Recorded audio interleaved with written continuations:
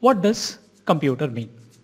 So computer is an electronic device, or in simple way we can say it is an electronic data processing device. So this device is going to process the data processing. So this is going to accept the data from the user. So the user is going to give the data and it is going to store the data inside the computer. Then whatever the input the computer received, it is going to process. So process means it can be anything like addition, subtraction, multiplication, division. So any process it is going to do on the data, and finally your computer is going to generate the output. So there are 3 steps available. We can say 4 steps. So what does that means? First one is getting the input from the user. Second one, store the data inside the computer.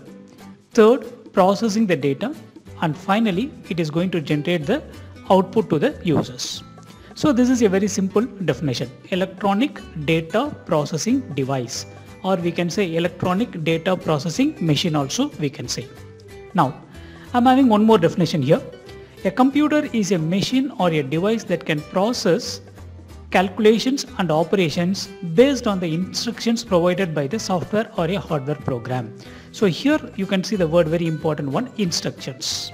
So instructions, the user is going to give the instructions, a step-by-step instructions, what we have to do. So based on that, the computer is going to work. So what we are concluding in these 2 points means computer is going to be a machine. Okay, it is going to accept or it is going to work based on the instructions given by the users.